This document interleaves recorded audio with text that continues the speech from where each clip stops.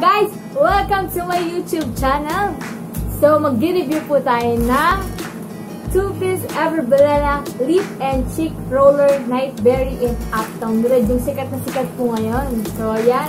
Nabili ko po siya sa Lazada ng worth 250. Yan. Nakita nyo. Yan. So, yan. Let's tanggal na sa wrap. Ayan, 250 pesos siya. Magkakalang 250 and may nakalagay na AB. Ayan, may resibo pa. So, nakarap siya sa plastic lang na mga putok-putok. Ayan. And then, wakas natin dahil nakatape.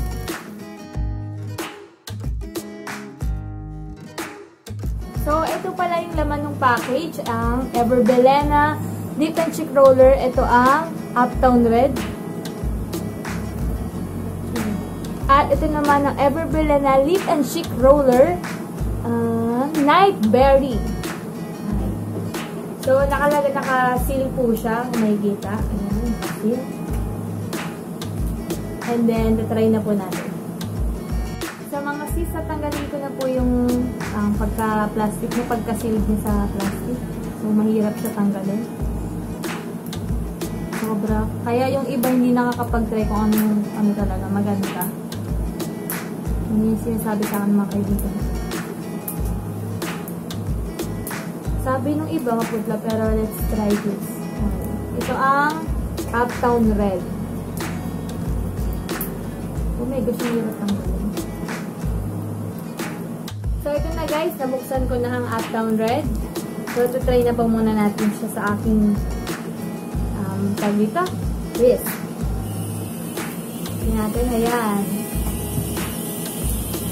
Kita nyo yung pagkakulay niya.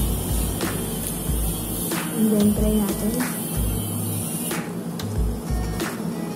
Ito ata yung pinaka-dark. Ayan. Ayan siya. So, let's try po sa aking lips.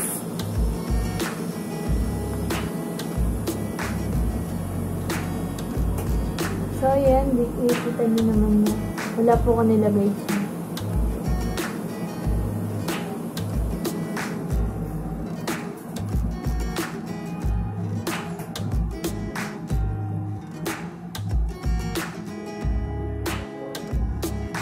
Very natural lang siya, mga best.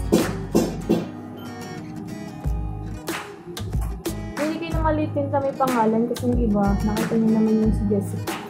KMDS. Yeah. So, ayan na mga sis. In-apply ko na ang Uptown Red. Ay, oh my gosh. So, para sa akin, maganda naman siya. Very natural lang siya. And, lalong-lalo na, recommend ko po ito sa mga morena na katulad ng balat ko, na tama lang naman. And, very natural lang siya. Ayan. Tama lang yung kulay niya at very swak po sa inyo at affordable. Ayan, bili kayo ng Uptown Red ng Ever Bilena. So, guys, ito next naman ay ang Night Berry.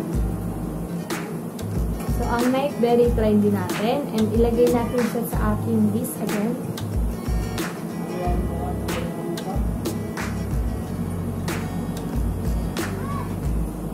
Ayan, ito ang Night Berry. So, di ko pa natatanggal. So, tatanggalin ko lang. Wait na. So, try naman natin ang Night Berry sa aking lips. So, apply din natin. So, ang pangit.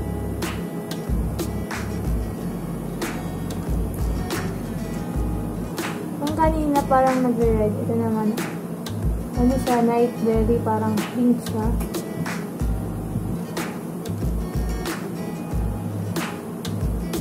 Ayan. Ito siya, Night Berry. So, ayan siya guys, parang natural din siya. And, kakulay siya nung ng labi ko. So, pwede rin siya sa mga mapuputi na kulay na parang magiging natural din yung lips niya. Ito yung mga bagay sa natural look, makeup, gano'n. Ayan. For the summary guys ng Ever Bilena Lip and Cheek Roller, ang Uptown Red ay pwede sa mga kids or mga teenager din. Etong Uptown, ang Night Berry na very natural din. Bagay din sa skin type ng mga puputis ng light color skin. And sa mga medyo mga ates na. And katulad ng teenager ko, bagay lang siya kasi very natural. And mabibili siya ng worth 250. Dalawa na sa Lazada. Pero out of stock na ata siya. Pero try nyo pa rin, mag-wait na lang kayo. And for the kulay is yung Night Berry is very parang nagpipink siya and si Uptown Red is red. Night Berry is very good and very natural look. Thanks ever, Bilena. Keep it up. That's it, guys. Thank you for watching and I hope you like it. And don't forget to subscribe.